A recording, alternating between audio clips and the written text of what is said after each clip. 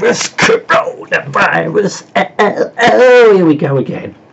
But this is not what we're going to talk about. We're not going to talk about the coronavirus. We're going to talk about what it affects, like sports. And now it's cancelled all the main sporting events. Obviously, Formula 1, football. I don't watch football anyway, but I would have watched the European Cup. But we don't know yet. That might still go ahead because that's June and we're only in April. So if the World Cup, not the World Cup, the European Cup goes ahead, okay, great. But could be cancelled, who knows. We got other sporting events like the Grand National. That should have been shown. I'm not one for Grand National. We're not one for horse racing anyway. But you know, it's a big event. Wimbledon. I don't like tennis, but that's a big event. But all these events are being cancelled because we know why. Coronavirus. No gatherings. But what they're trying to do is virtualise them.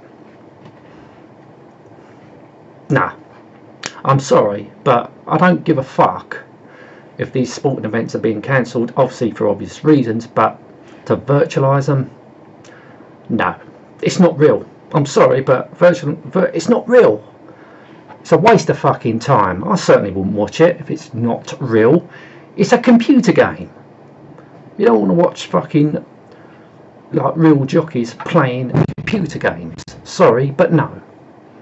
I disagree with televising virtual crap and betting on it. Betting on a virtual horse race. I can do that on the computer, playing computer games, doing that. I've done that since the 80s. Playing virtualised horse racing games, of all sorts of games, you know. Playing football on the computer. I don't want to watch fucking football players playing a computer game. It's not real. I don't want to watch Formula 1 drivers driving around, well, playing a virtual racing game. It's not real. I don't want to watch a fucking bunch of talented sports stars playing computer games. If they can do it, anyone can do it. You know, it's just not real. It's not real, and it ain't going to take my interest in watching them. Oh yeah, but coronavirus, isn't it? No, yeah, cancel it.